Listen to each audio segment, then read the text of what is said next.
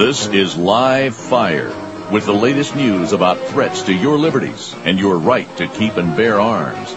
Our guests include elected and other public officials, journalists, citizen activists, and others who are fighting for the Bill of Rights, especially the Second Amendment. Live Fire covers a broad range of constitutional issues, particularly the debate over private ownership of firearms. Our host is Larry Pratt, Executive Director of Gun Owners of America. Remember, the issue is not just about gun control. It's about control. Now, here's your host, Larry Pratt. Hello and welcome to this edition of the News Hour. You know, for most of us, the border is a word. We see it on a map. It doesn't really connote anything in particular other than something artificial. And maybe we've heard of the Border Patrol, and we know that they're the ones that keep an eye on everything happening along, especially our southern border. It's a lot bigger a deal if you live on the border. And Erin Anderson actually lives on the border. If you go south on her property at a certain point, you're going to be in Mexico. It's that close. And that has some consequences that a lot of us really don't think about, but for somebody situated the way Erin is, well, it's actually a tragedy. And it certainly impelled her to do a number of things, one of which a few years ago was to write a book called The Open Borders Lobby. She doesn't think a whole lot of the wisdom of having an open border. Erin, why would people not want to have the security of a sealed border where we can regulate and control who comes in? Good question. My observation was I got involved in this issue very up close and personal as a consequence of 9/11. I happened to be in the parking lot of the Pentagon on 9/11. Oof. And then was to find out that the terrorist who puts the plane into the Pentagon actually comes from an Al-Qaeda cell in Tucson, Arizona. And my family home is on the Arizona-Mexican border. And it doesn't take long for someone to connect the dots. And I, like many others, after the day after 9/11, we all got reassigned.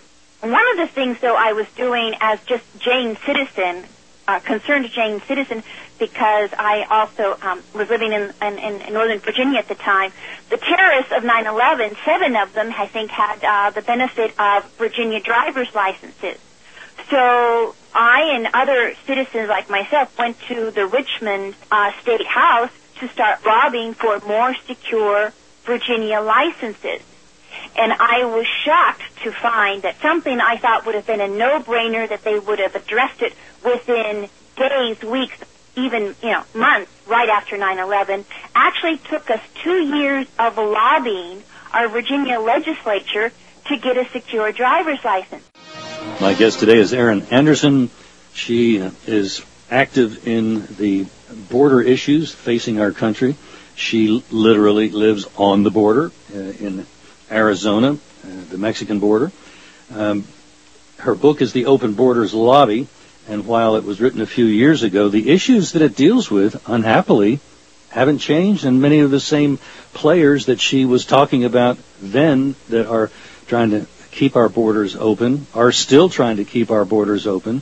And as a consequence of that, I and a colleague of mine, we started to do some research on these groups, and we found out that there was a whole host of these organizations.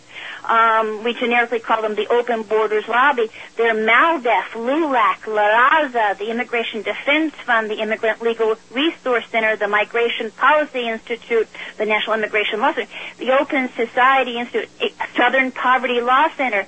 Some of these names, I'm sure, are familiar to the listening audience, but these groups started out very small, but the main funder behind all of these groups were the Ford Foundation, and then it was the MacArthur Foundation, and now it's George Soros. So it's absolutely frightening to find out that we, Jane and Joe citizens, trying to, just defend, what's right for us in America, we're going up in a huge lobby that to this day has got the ear of our elected officials on Capitol Hill, and the power and the money at the present, because all of these groups have offices here in the Washington D.C. area on prestigious addresses. This is a high rent district in the Washington D.C. area. And for Republicans that think that open borders is no problem, they really need to look themselves in the mirror and say, why am I allied with Soros, Ford Foundation, and the folk? Well, they may not know the MacArthur Foundation as much, although if they ever listen to National Public Radio, they can't miss the fact that they fund them as well. And it's sort of like the unholy trinity financing things on the left. And yet we have Republicans that seem to be clueless that they're helping the agenda of people like that. Yes, absolutely. A good example is an attorney named Stewart. This is a lady who was affiliated with the National Lawyers Guild. And by the way, the National Lawyers Guild originally started out in the 1930s. They were originally founded as being a Soviet front group. Mm-hmm. That's how they started out. A cat's paw of the American Communist Party, USA. Communist Party USA, I guess, is their official name to this day. By the way, the same folks that endorsed President Obama for re-election. So they don't run their own candidate. They had one running in the Democrat Party. Right, exactly. But anyway, just to finish the story on this Lynn Stewart, again, National Lawyers Guild attorney. She was the attorney for Omar Abdel Rahman, who plotted to kill and kidnap people overseas. The ways of winning his release. He was involved in he was convicted in 95 on charges to blow up the New York landmarks. But she was his attorney. So she's just one example. ILA, the American Immigration Lawyers Association, a lady who worked for them named Jean Butterworth. Before she came to work or head up the ILA, American Immigration Lawyers Association, she was the executive director of the Palestinian Solidarity Committee, which was the political arm of the Popular Front for the Liberation of Palestine. Anyway, where I'm going with all this, these are major data points that show you there is a direct linkage between illegal immigration, these open borders lobbies, and now the terrorist groups that are now collecting are well established throughout Latin America, Central America, and now Mexico. And this we know from where I come from on the border, the surge of illegal aliens coming across the border is massive, but we've been enduring this not for 10 years, but much longer. And the ranchers, the farmers, the residents along the southern border can verify to you, irrefutably, they are picking up Korans and prayer rugs and all kinds of evidence that Muslims are coming across that border and have been coming across that border since before 9/11. Pretty amazing stuff. We're going to take a break now. We're talking with Erin Anderson. She's the author of The Open Borders Lobby, and as you've just heard, is sitting on the open border. The Bill of Rights protects every American's God-given right to keep and bear arms. Now that right is being seriously undermined as legally registered rifles are being confiscated in some parts of our country. If we're not careful, we may find ourselves with no right to own guns, and that's where Gun Owners of America comes in. Gun Owners of America is in Washington every day fighting for you to keep that right. Congressman Ron Paul has called GOA the only no-compromise gun lobby in Washington. You need to be part of this great grassroots group of activists who are keeping the heat on their members of Congress. Find out right now how you can join. Call 888-886-GUNS and get started receiving their fact-filled newsletters and action alerts. Call 888-886-GUNS or go to their webpage at gunowners.org and help make your voice heard in Washington. Make that call right now and call Gun Owners of America at 888-886-GUNS. Remember, it's not just about gun control, it's about control. This is Live Fire. And here once again is your host, Executive Director of Gun Owners of America, Larry Pratt. My guest today is Erin Anderson. She is active in the border issues facing our country.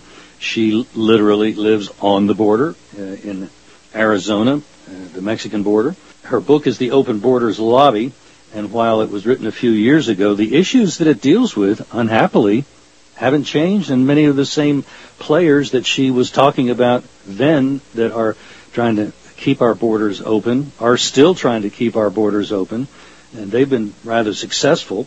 It's an amazing thing that both parties in our country have a tenacious desire to keep these borders open. And the idea that there might even be a security issue involved just doesn't seem to faze them. And yet, Aaron, they can't be ignorant of what you've probably found yourself on your own property. A prayer rug, a Koran, some sort of indication that it's not just Manuel coming across the border, but quite a few Muhammads. Oh, absolutely. And the truth be known, I know since at least the Bush administration, there were various meetings by our elected officials, Senators Kyle, McCain. They all got the behind closed door briefings identifying the connection and the threat coming across from the southern border. And what's very alarming today, right now we're hearing about, the dreamers, okay?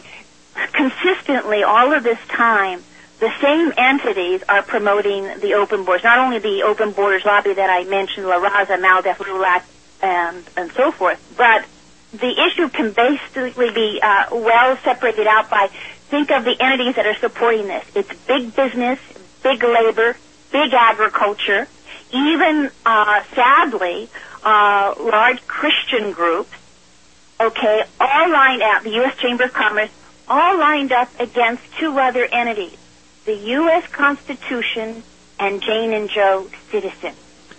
Now, the fact that unions would be involved in this, I'm presuming that with a shrinking percentage of the labor force that's unionized, big labor looks at this as their next best shot at getting some more folks forced into their ranks. Is that the way you see it?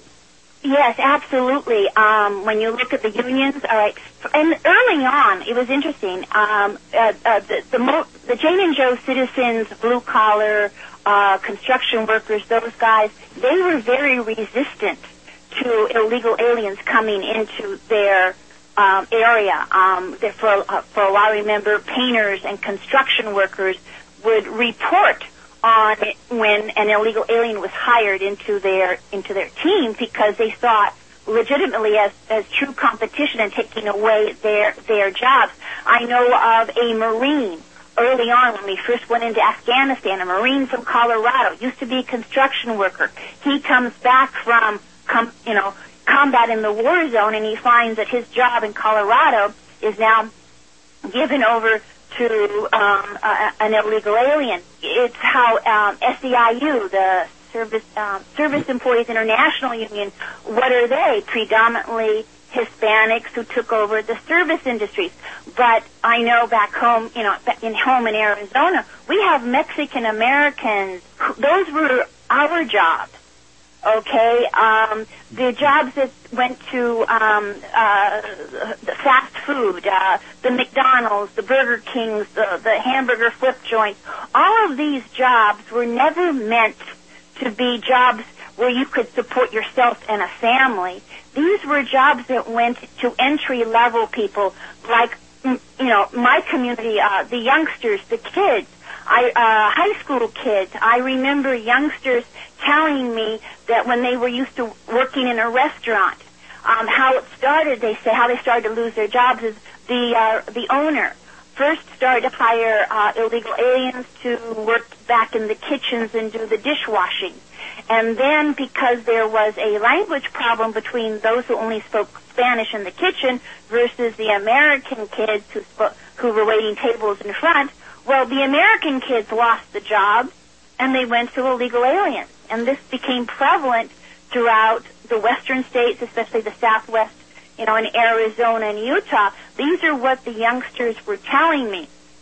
And interestingly, the one state that did the best in fighting this was Arizona. Arizona tends to be the tip of the spear. It's the one state that methodically, with each election year, where they could introduce legislation at the initiative process, they gradually tightened up their immigration laws until they succeeded in passing E-Verify statewide. And that's what drove Eric Holder nuts, was that Arizona was in the forefront of immigration matters.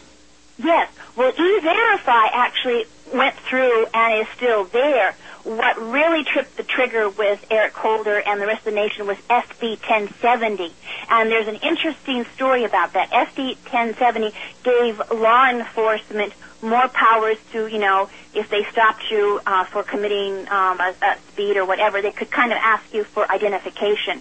It has always been my thought that actually part of behind SB 1070 was Phoenix, Arizona was the number 2 kidnap capital of the world. Oof. Because of the Mexico City being the first one, Phoenix being second, because of the depth and breadth of cartel infiltration.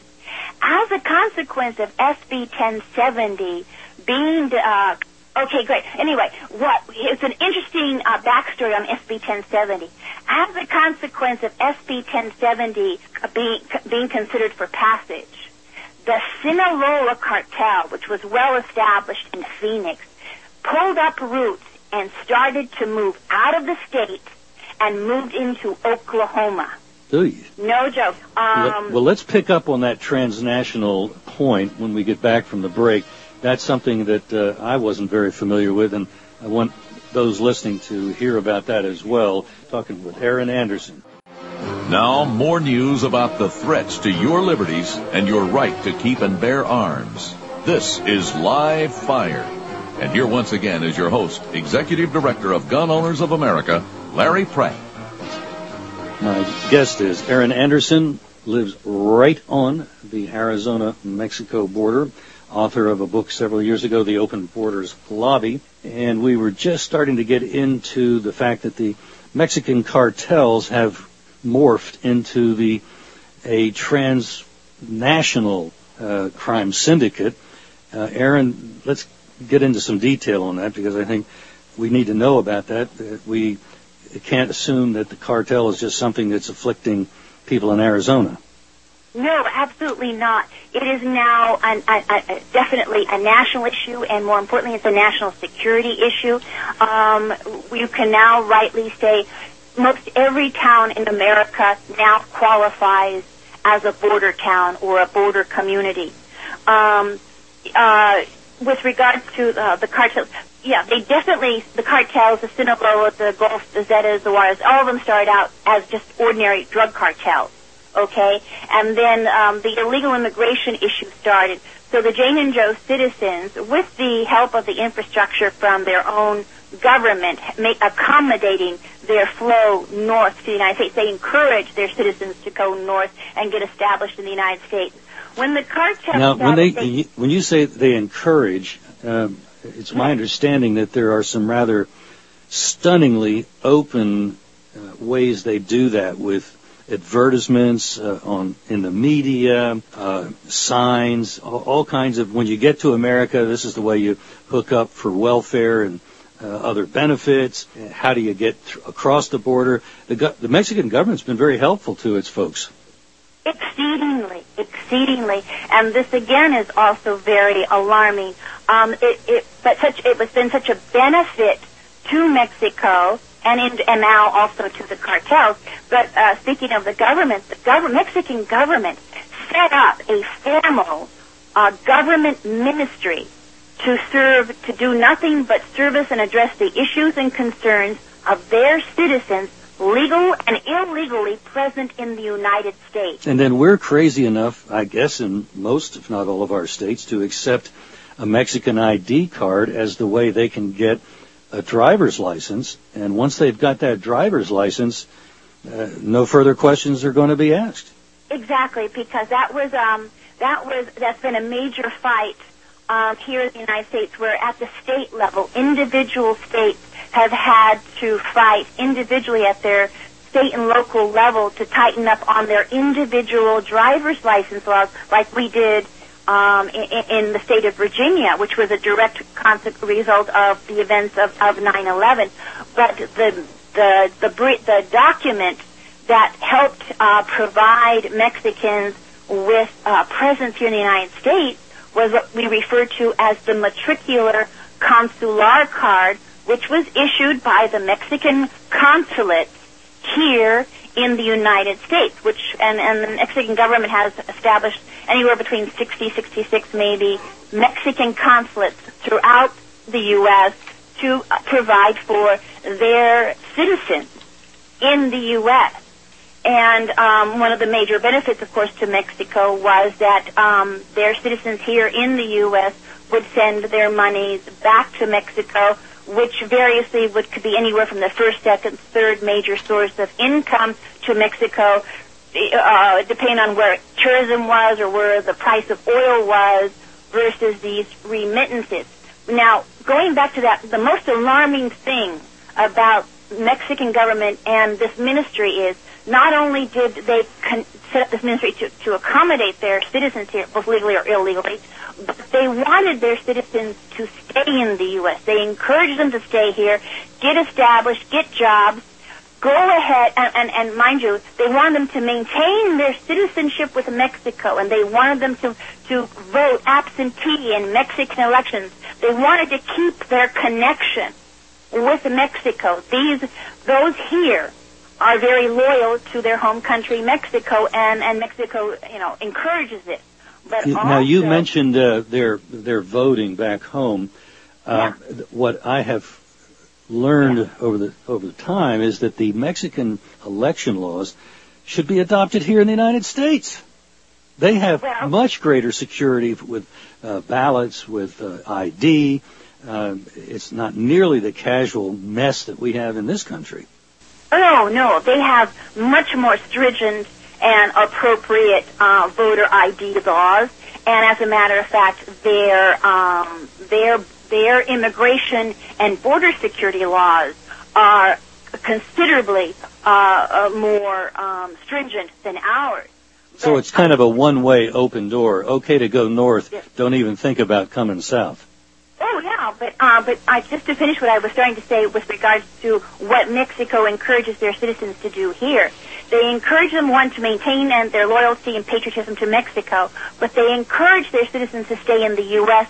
and get U.S. citizenship with the express purpose that once you get U.S. citizenship, you will vote in U.S. elections, but when you vote in U.S. elections, you will vote with Mexico in your heart. Yes, you won't be voting for any of those stinking conservatives. No, not at all. And now the danger here is what we're seeing now currently on Capitol Hill. I was very alarmed during the hearing last week for the Dreamers. Okay, everybody seems to have a soft spot for these poor children who were brought here, dragging and screaming against their will here to the United States. What's alarming is anybody technically can qualify for a Dreamer. We're hearing from our interior enforcement guys, our ICE agents, Border Patrol. We're hearing it to this day.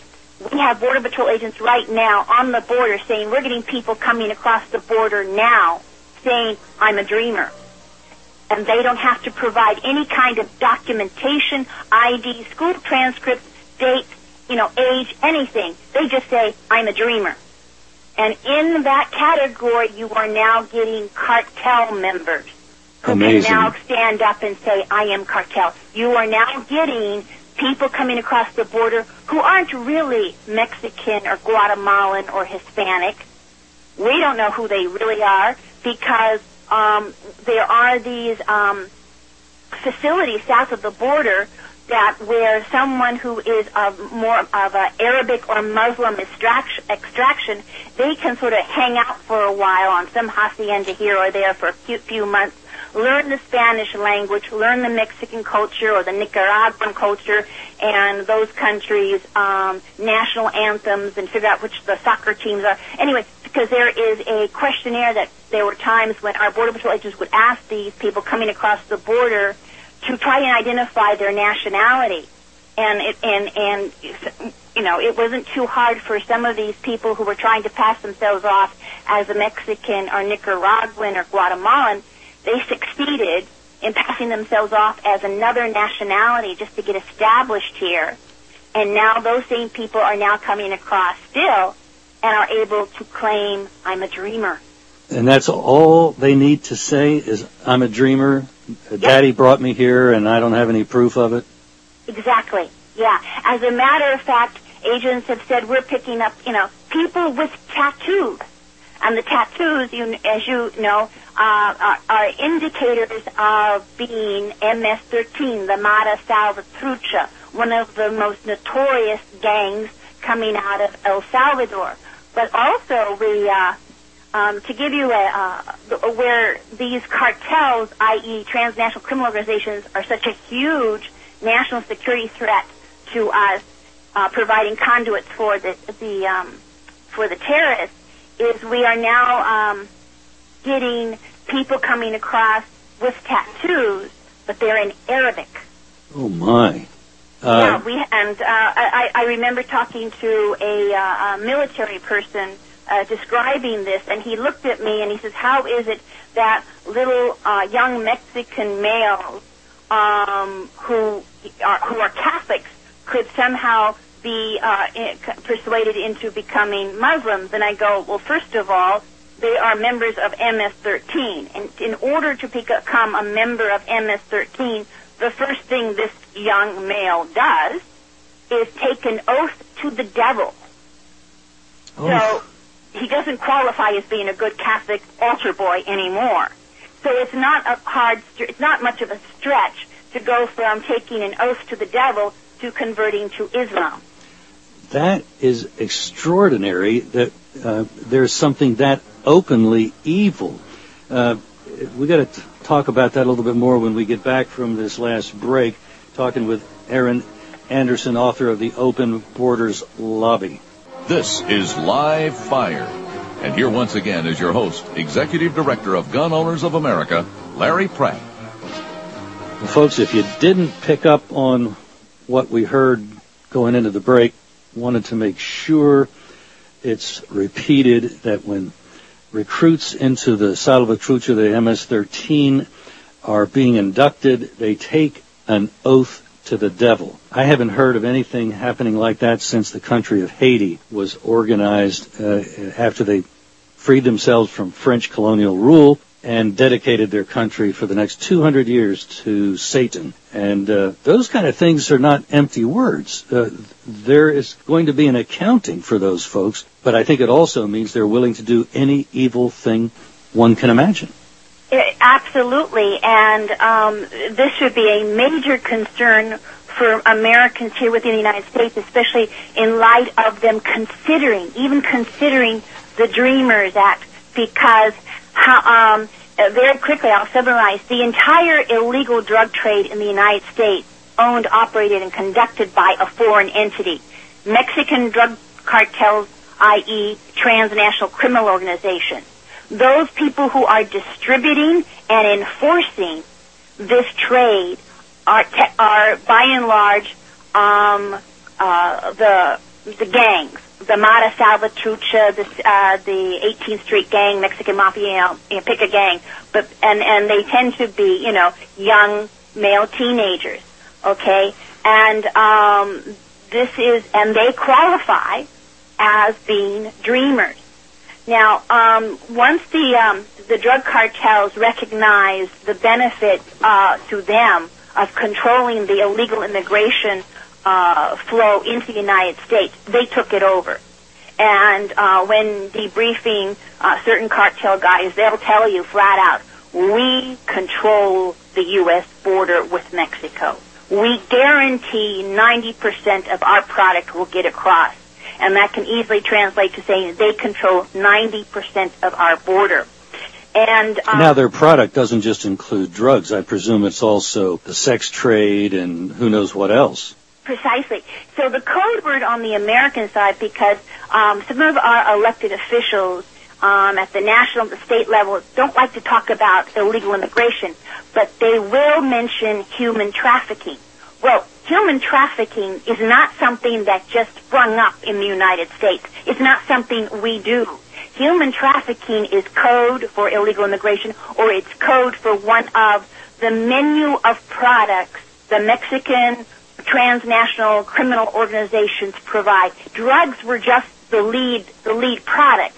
Now it's illegal immigration, it's human trafficking, it's a murder for hire, it's money laundering, it's kidnapping, extortion.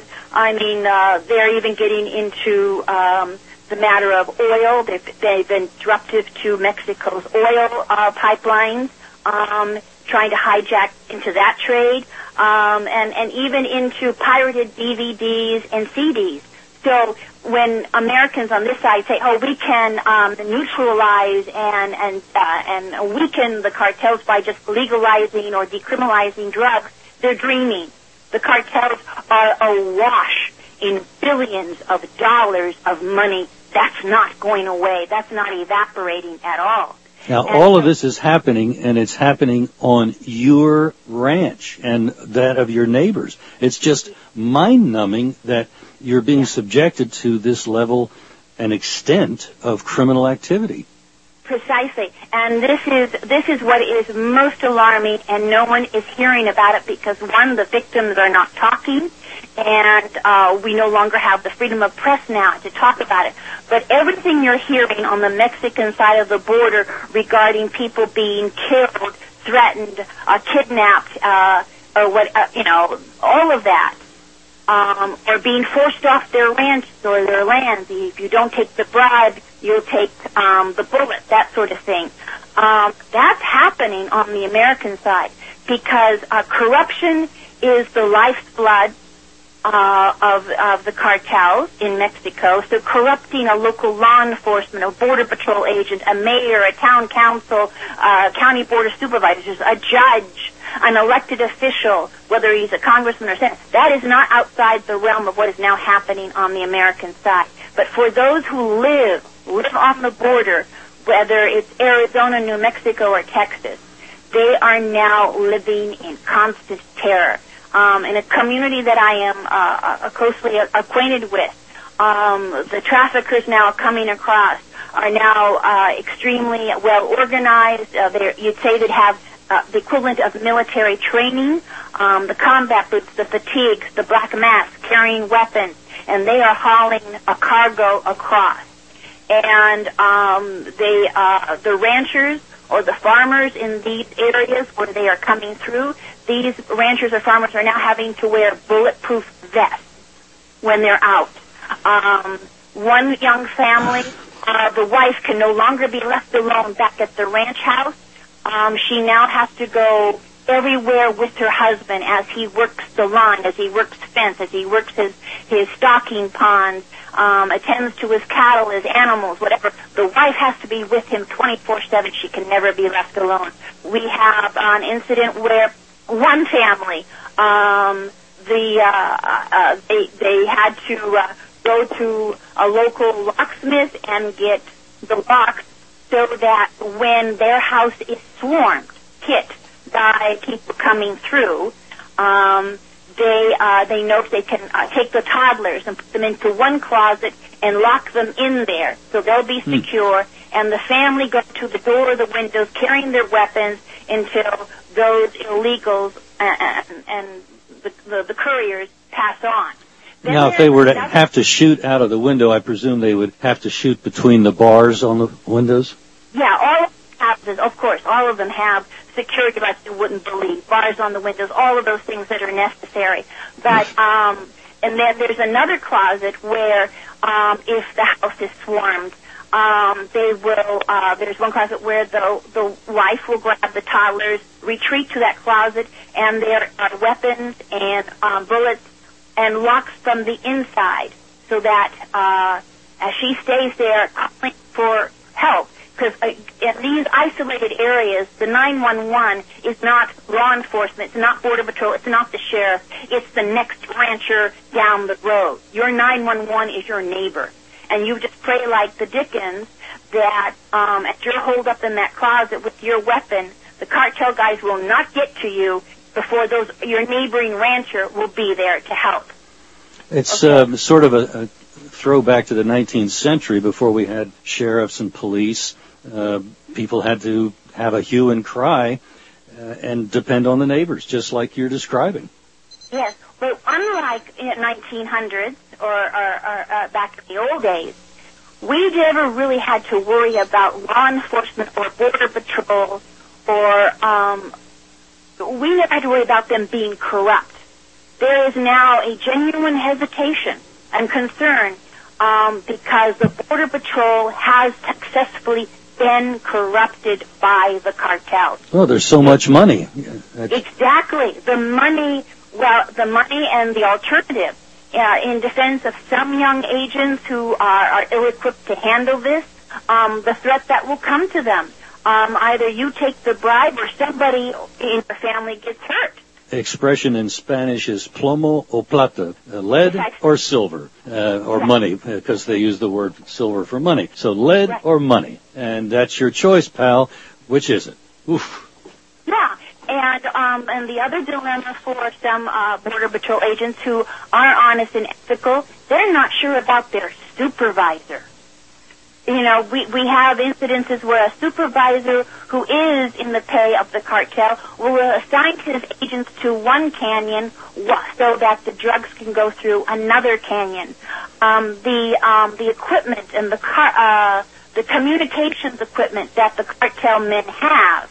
One rancher happened to scare one of these cartel guys. Caught him at an awkward moment. He dumped everything and he ran away. Well, listen, we've run out of time. Aaron Anderson, take care, I guess, is not just a meaningless expression.